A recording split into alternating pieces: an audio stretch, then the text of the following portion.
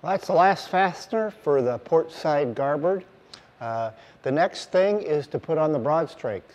And the broad strake is the plank that is next to the garboard, second from the keel. So today, we need to start laying out those broad strakes. So stick around. This is the art of boat building.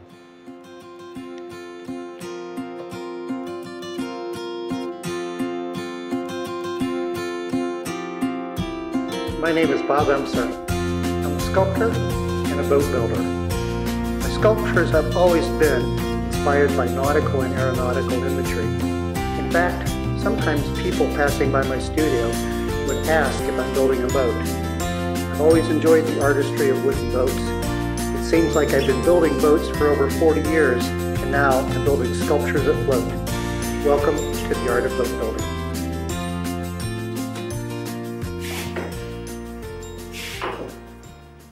I first checked that the frames didn't have any bilge curve to them. It's still flat.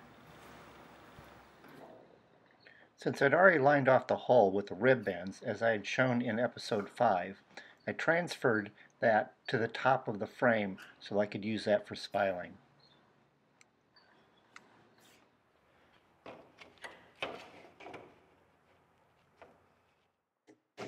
I prepared a spiling batten out of a piece of 1/4-inch plywood that was about 3 inches wide. I then made a hood-in pattern and attached it to the spiling batten.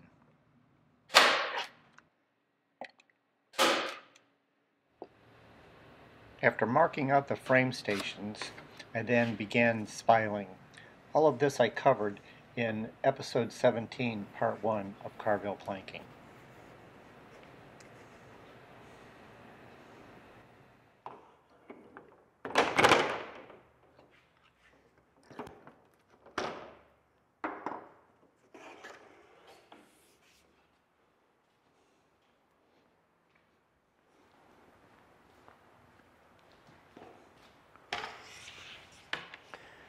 When laying out this spiling batten on my plank, you can see that there's a definite dogleg in the batten, so the plank is going to be slightly curved.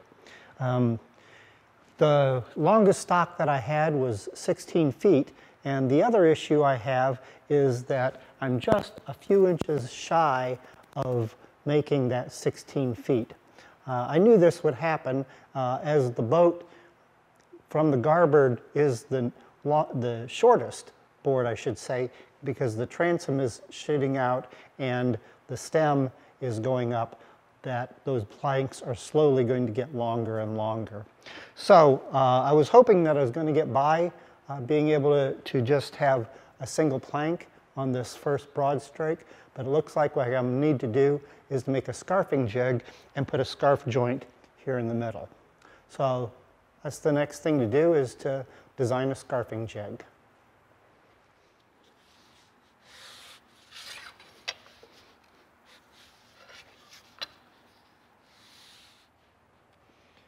So to get started in designing my jig, I referenced a few of my boat building books, and I came up with a criteria that I wanted to use for my design. The first thing was that I wanted to try to use materials that I already had. And also I didn't want the design to be very complicated, with a bunch of fancy sliding mechanisms and things like that. And the other thing is that I wanted to be able to use the router plate that is already on my router that I have in my router table. That way I don't have to be switching that out all the time. So one of the challenges that I've discovered is how to get the workpiece clamped down really well. And one of the designs that I really liked, I found in this planking and fastening book by the Wooden Boat series. I've referenced this before in some of the other projects I was working on. And in there they have a scarfing jig that I really liked, and it was designed by a man named Ed McClave. And he designed it for the Mystic Seaport Museum when they were working on one of the big vessels there. What I liked about it is he used this wedge in here to put the board, the planking board, under tension so that it wouldn't shift around. So with that idea, I came up with a kind of basic design and fitting the dimensions of things that I needed. So the first thing I decided was that I would do a 1:8 slope on the scarf. That's a very common for 1/2-inch planking. So this is basically what I did. I was going to use some 3/4-inch material for the base and then cut some the plywood for the angle. And then for the mechanism that the router will slide on, I'm going to use some hard maple that I had left over from another project. And then the final thing would be the wedge that I'm just going to cut out of some 1/2-inch material that I've got that I can put in there. So the first task is to cut out some of the plywood pieces and get started.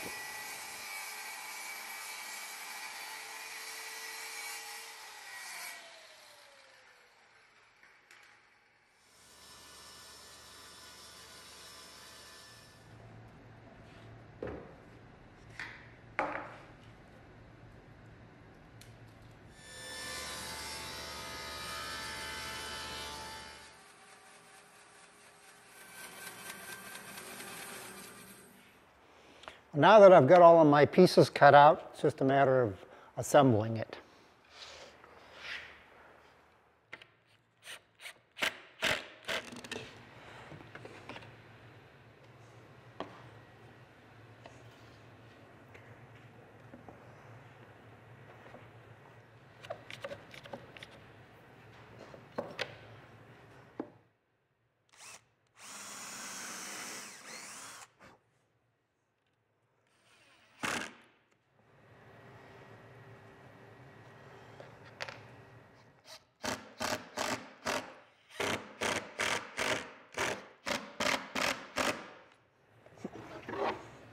Now the way that this will work is we'll put a plank in there, like so, with this raised up.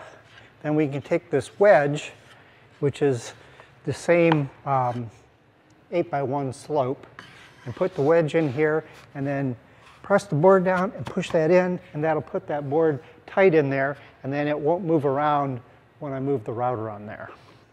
So the next thing is to put the router carriage together. So that's where I have cut some slots in the wood that will slide on here easily, but it won't wiggle around.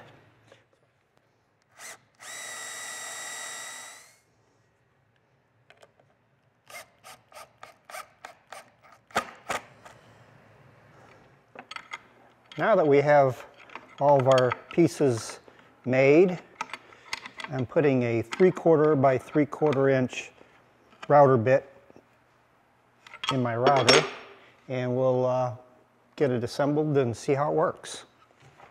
Okay, I've got it all clamped down, and I have a piece of cedar here, so we'll slide this in and get just a little bit centered. Put the wedge in here. So I'm going to press down on the board and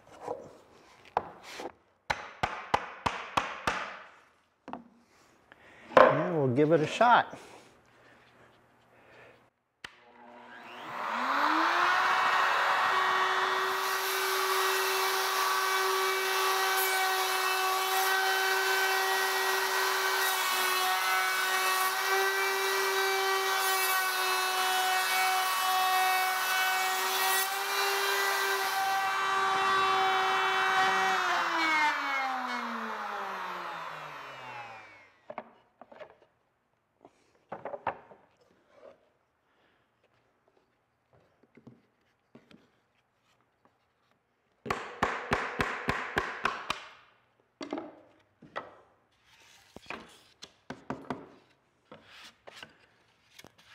Pretty decent. Well, sanding, it'll look good. So I've laid out 2 planks, one on top of the other, at a slight dog leg so that the batten would fit on there, and I've checked it. with my dividers to make sure that I've got enough material on each side. And then I've determined where the center is, where the two sort of join.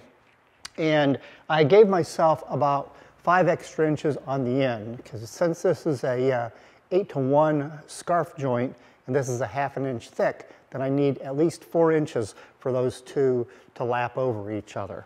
So that extra 5 inches should give me a little margin of error. So the next thing is I'm going to cut this, and then I'll have a joint that I'll use as the squared up edge to put the scarf on. When I line the board up in the jig here, where the router made the mark here, I'm going to line up that edge with that, so that that's where my scarf, so the board's actually in here on a little bit of an angle.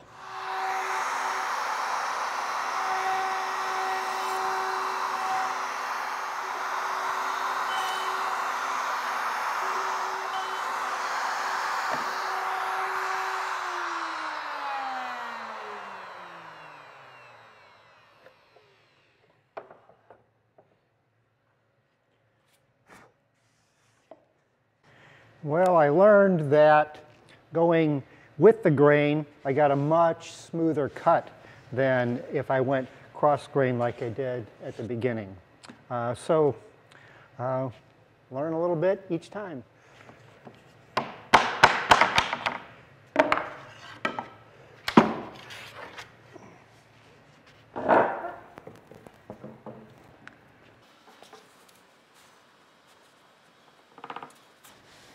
Well, it fits together really nice. So now we'll get some epoxy and glue them together.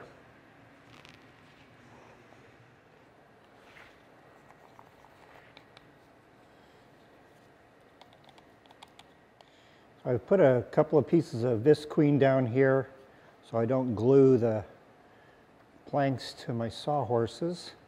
And I put just a little bit of cellulose in this epoxy to give it a little bit, be a little bit thicker.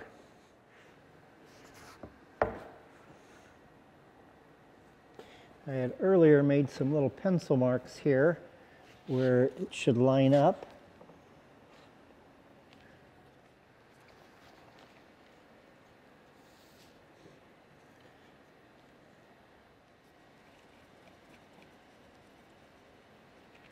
The secret to clamps with epoxy is you don't want to get it too tight, unlike wood glue where you want to actually have a squeeze out. You want to squeeze out enough that you can see that, you know, it's fully engaged, but you actually want a little bit of that epoxy in there. If you squeeze it all out, then you won't have a very strong joint. So anyway, we'll let this sit and cure overnight and cut the plank out in the morning.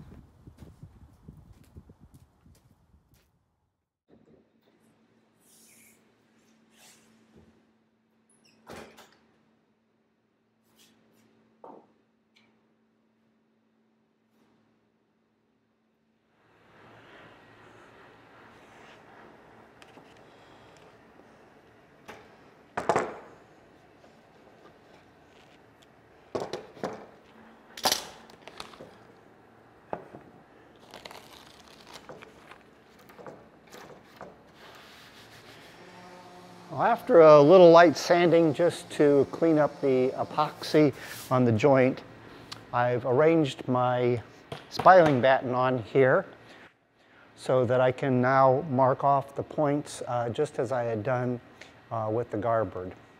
So I'll mark them off and get it cut out.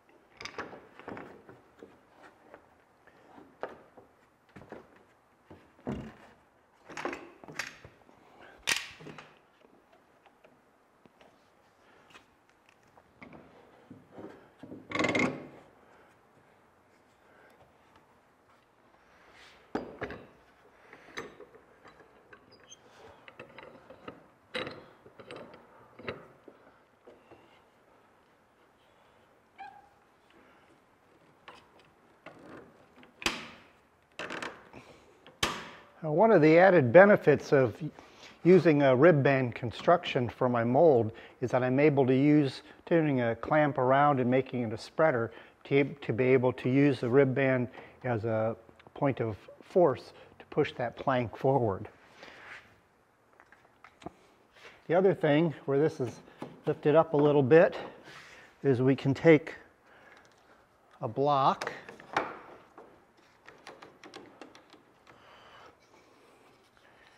and a hardwood bridge here up to the top. And then we can use the rib band underneath here to grab a hold of it. We can use that to press that plank down into place there.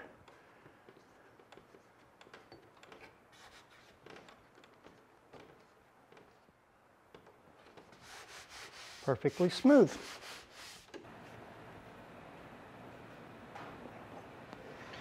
Well, these cam clamps are really working out well. I'm glad I took the time to make a set of them. Well, the next step is to fasten down the plank. This was the second time that I was able to offer it up.